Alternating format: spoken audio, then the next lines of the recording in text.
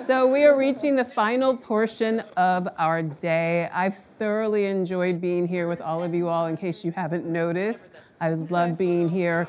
You know, writing cover stories is fun, and hosting my own television shows is really fun. But being in front of a live audience with this much energy and this much swag has really made my day. It's been a truly special day. I cannot thank you enough, Karen Harvey. You are absolutely divine. You're just a wonderful human being. I cannot thank you enough for being here. Maya and team Karen Harvey, thank you so much for producing this phenomenal event. You have blown me away. You have blown me away. It has been an honor to be here with you all. Again, our last conversation is coming up. Thank you all, again, the audience, for staying with us, being so engaged, laughing at my ridiculous jokes, clapping when I sang Patti LaBelle. I really appreciate it. And last but not least, establishing a brand is about establishing a place and a purpose in culture at large. No one has accomplished this better than Tremaine Emory. He literally stuck a flag in the culture with his Tyson Beckford sweater, substituting a version of artist David Hammond's Untitled for the American flag in the classic Ralph Lauren knit, a piece so powerful that it's currently on loan to the Metropolitan Museum of Art. Tremaine has collaborated with Frank Ocean and the late Virgil Abloh and brands like Levi's and UGG. And he's not afraid to use the cultural cachet he's earned for the greater good, as he showed when he pressured his partner, Nike, to show support for the 2020 Black Lives Matter protests. Now, due to unforeseen circumstances, we are welcoming Tremaine on a pre-recorded video conversation with founder and CEO of the Karen Harvey Companies, our host of this incredible day, Karen Harvey. Please check out the video and their conversation, and thank you again for having me today. Hi, Tremaine. Hey, what's up, Deb? How you doing, my friend? I'm doing good. I'm doing good. How are you? I'm doing well. I'm just sitting here feeling incredibly grateful that you're doing this with us this morning. I really wish you were here in person, but it was my dream and my vision to have you with us here at FTF this year, and you made it happen. So thank you so much, and so glad to see you looking so well, man. I actually think where I want to start this conversation is really about you. You know, the man before the brand and your journey into the world of fashion. How did you navigate everything from the beginning? I think I've always been into style, always been into art, and it all started, I guess, with my mom and dad and the way they live life and the things they exposed me to, raising me and my brothers in New York. Just New York in general is just like, it's one of the people look great, and it's like people care about what they wear and express themselves through style. That's the first, my first fashion school was growing up in New York and in Queens, and then going to the city and stuff on weekends with my parents, and then magazines and stuff and books and my dad's books and film too. For me, I love film. My parents owned a video store, and I think one of the things I picked up in film wasn't just the story or the whatever, it was the style in the films, whether it be like, you know, black exploitation films, Woody Allen films, Scorsese films, Spike Lee films, John Cassavetes, David Lynch, all different directors and auteurs, but the style in all these films were incredible. So I feel like that was another fashion style school for me was, watching so many films. Then as I got older, just you develop your own style and then, start hanging out on my own, start making a little bit of money. I remember my first check, I was working at FedEx, loading the trucks at night after going to college at LaGuardia. And my first check, I went and Not even my first check, my first credit card, to be honest. I went to the Gucci store in 1999 and bought my mom like a. That's when Tom Ford was there. I bought her like a nylon Jackie O bag. You know, that's probably the first fashion purchase of that level I made. Was just bought a bag for my mom. Cause yeah, I just wanted to hook her up. And then anyway, and then going on, I got start working retail. Worked at J Crew as a sales associate. Left that spot. Then worked at Bergdorf as a stock guy. Then I worked at Kate Spade as a stock guy. Then I started at Marc Jacobs as a stock guy. Marc Jacobs was a place that I always went to. I always checked out the clothes, and it was a dream. It was at that time was a dream job, and I lucked up, and I got a gig there. And then at the same time, I was hanging out at Union. I discovered Union just by walking by it. I would hang out there all the time, and I was a Union rat. And then then it was like Stussy and Supreme and that whole world downtown and Sir and all those stores. Anything. There's so many different stores and stuff like that. And then that was my education. And then working at Marc Jacobs for 9 years was a huge education between working in the West Village to Robert and Mark moving me to London. Me getting to the fashion world was kind of through the life I lived. And I didn't even, it wasn't a choice. It was more so, I guess, just being a kid growing up in New York and being a mix of growing up in New York and being curious, you know? Yeah, I think that curiosity is really everything. Yeah. And then London, met some amazing people, met A-Side, who's a great friend and business partner. We started No Vacancy Inn together. David Sinatra and Fraser AV. David's the CEO of Stussy, and Fraser's the brand director. And I guess that was like my first fashion job where I did design, where I was doing design, but also marketing and music stuff with them. But I have to also connect that to Marc Jacobs because I met those guys in London, and I would not have met them in London if it wasn't for Robert Duffy and Mark moving me there, and then and giving me a job, having me having a job to sustain myself, and a job that had me around all of it, you know. And then I met Serge Becker, who isn't in fashion. The places that he creates attract people with style, attract all the things that I work with, attract musicians. So he had a place called La Bodega Negra, and I became the social director for there. And then, me and A-Side were doing parties there and events and stuff like that. And like, even that, like, let's example, I did the first party, me and A-Side did the first party ever for Imran at Business of Fashion. We did the first party for him with Tom Ford, So it's just a party, but you build relationships through just being you. And that's what I've always done. I've built relationships accidentally, I just did a collaboration with Kim Jones and Dior. But I met Kim through my friend that worked at Marc Jacobs that used to model for him back in 2006. The road is super. It's just the road's just been me being me and me being curious and me having genuine relationship with people. I think that's the three things, and hard work. It's really incredible. And yes, the hard work, of course, but it's so apropos for Fashion Tech Forum because really we've been talking about community since last night when Patti LaBelle joined us for an incredible performance, and the room, the energy, the flow was so powerful. And I really see us bringing that into today with this incredible conversation with you, and I'm learning things I actually didn't know before, so thank you for that. Tremaine, how did Denim Tears come about? It's so funny. As far as the name started years before the brand. Me, Virgil Abloh, Samuel Ross, Benji B, Caius Paulson, and A-Side. We were at a dinner before a gig, we had a gig at this place called the Basement at the Edition Hotel when it first opened up in London. And this guy Seb Chu used to throw parties there. He's an amazing DJ and the A&R.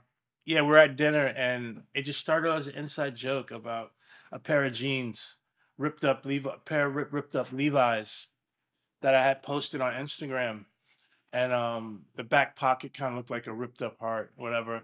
The guys are basically roasting me, cracking jokes, and then Virgil or A side Virgil Caius. Someone said Denim something. Denim was crying. Denim tears, and I just said, oh, that's a good name. So then the next day, Virgil had he used to have a blog on style.com for his travels, and he was just like, oh, had a dinner and then an amazing party. Kais Paulson of Young Turks fame, they're now called Turks. Benji B of BBC Radio and Deviation. A side of marketing, Nike marketing, and the Shining, which was the band he was in. And then he goes, and Denim Tears of Marc Jacobs fame. And I just thought it was it was like an inside joke, that he put that in that. No one knew what that meant but us, the five of us.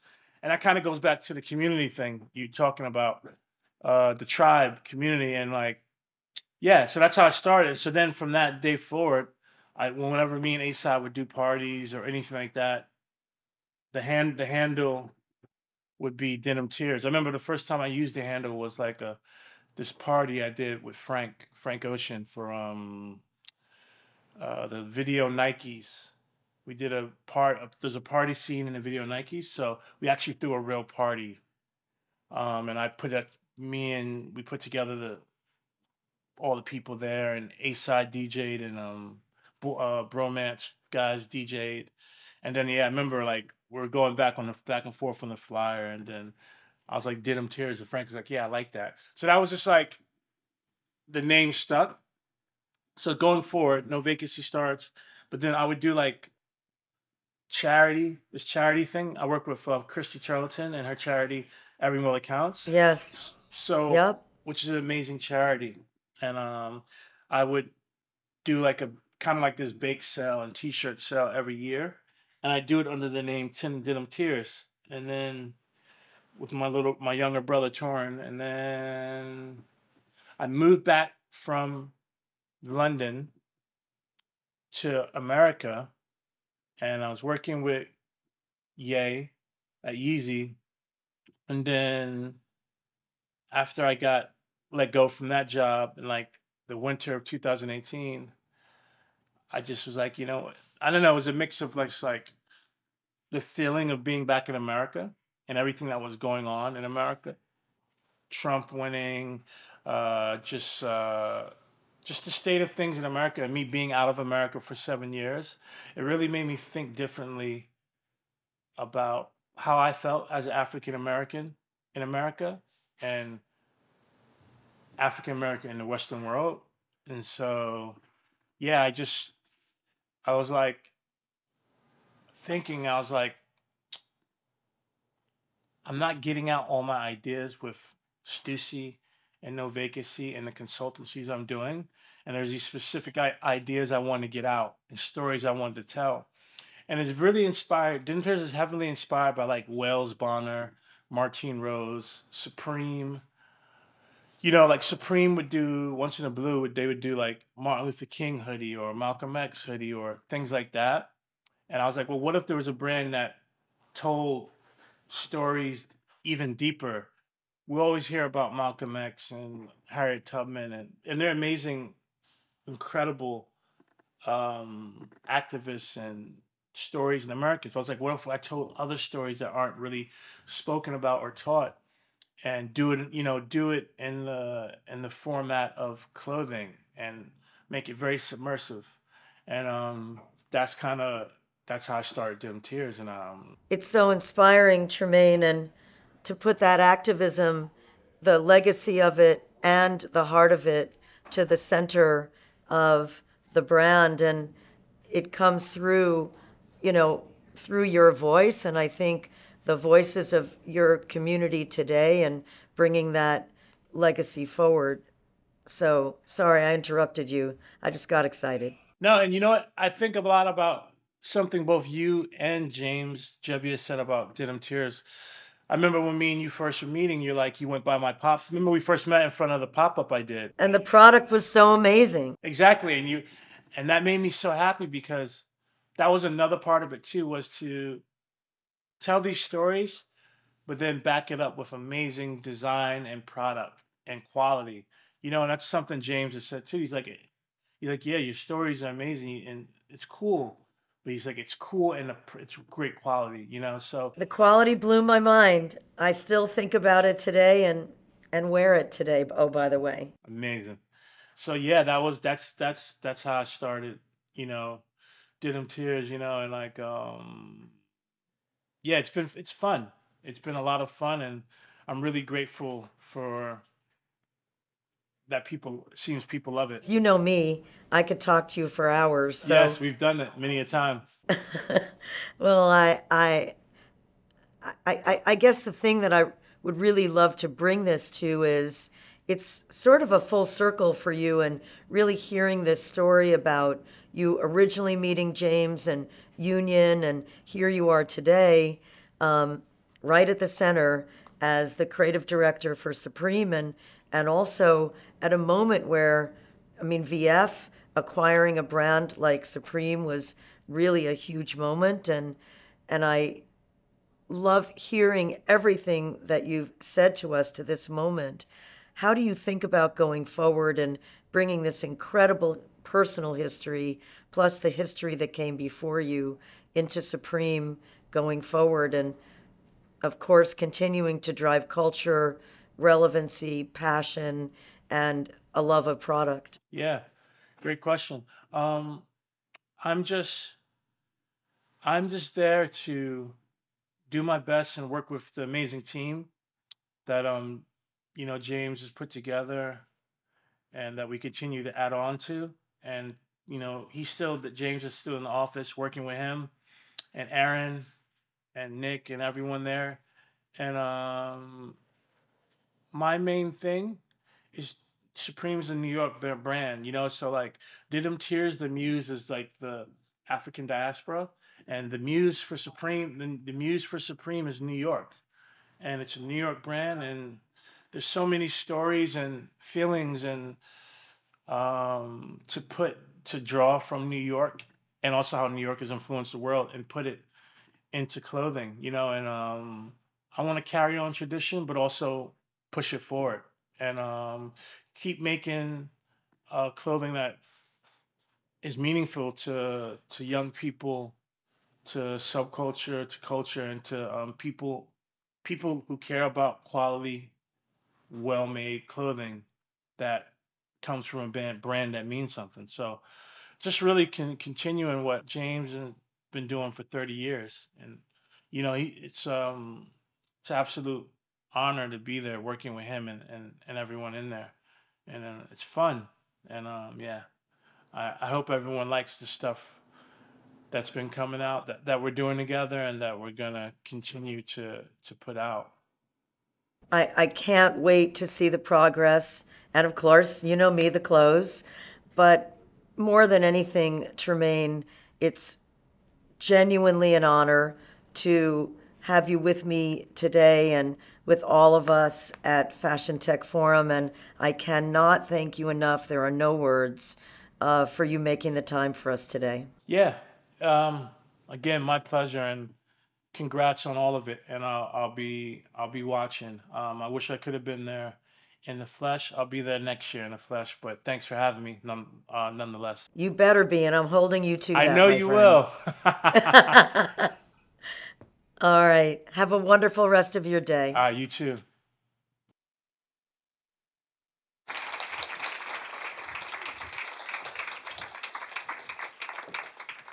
He's so amazing. Wow, that was such a wonderful way to close.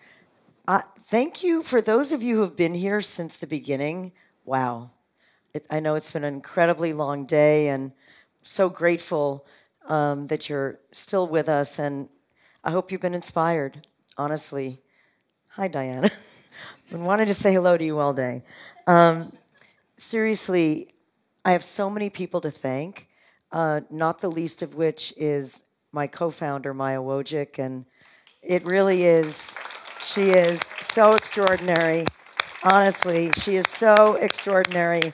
And those of you who know me know that there is no really this or me in this world of this without Maya. So you choke me up every day. Thank you so much. Where are you, Jenna? Where is she? There she is. Jenna Blaha and I met about 10 years ago, and it was so interesting, 2017, when Angela was with us, and a couple of other people here in the room. Jenna was backstage, and it was sort of like the same problem today, where sometimes what was happening in backstage was like the other show, and things were going on. And I remember looking at Jenna, and we were talking throughout the day, and I looked at someone on the team. Maya was actually having a baby at the time, literally, like almost at that moment. But I turned to somebody and I said, one of these days, that woman's going to work with me. And I have been grateful ever since. So thank you so much, Jenna. You have curated, you have done it all. Thank you so much. And of course, my teams from KHC and from Index are all here, and just extraordinary women. We are all women working together every single day. Again, none of this happens without them. So you guys, all of you, wherever you are, thank you, thank you, thank you, Natasha. She puts up with me every single day, morning, noon, and night. But mostly, the people who are here today, sharing their stories and sharing their vision and putting it out there wholeheartedly, they're really the ones. What's always inspired me is being behind the scenes, actually. You know, I'm really here, I really exist to make other people great. It's what I love to do. It's what I was born to do, and it's such an honor to give a platform to such incredibly powerful people who are equally humble and equally inquisitive. So to all of you, some of you who are still here, thank you. I think it was Lola who said, to have a dame of the British Empire in the same room as Nigel, like something's really working around here, right? So thank you all so very much. Lola Ogunaki, this almost didn't happen. So I called Lola. I had the whole team on Zoom. We were sort of commiserating something, and I said, I got to get Lola back. That's it. So I called Lola, and she was in Lagos, literally. She picked up the phone. She's like, hello? And not like, she said, hello? And I said, I need you. And she said, I'll pack my bags. I'm on my way. So thank you, Lola. You are so brilliant. I'm just so grateful. Sitting up here in the beautiful denim skirt and black top is Dana Stupnik Guidoni. And Dana is a publicist working with us just starting this year. And Dana, you're brilliant, your heart, you're full, everything. I thank you so, so very, very much. Thank you. And then there's NASDAQ. I mean, really, the support, the opportunity to have this platform we have a community prior to NASDAQ of 30,000 pretty engaged people, and we've been pretty proud of that. Built very much on our own with very much startup budgets, and this was just a whole new level for us. And so I'm extremely grateful. Kristen and her production team are amazing. Allison's team, fantastic. Saher and her team, just amazing. Maya, did I leave anyone out? Okay, thank you. Okay, good. Just checking. Yeah, that's it. Thank you so much for joining us. Have a great evening. Oh, one more thing. We have drinks and we have food. And we have Bobby Hundred's book in a gift bag for you in the cafe. So thank you so much, everybody. Thank you. Thank you.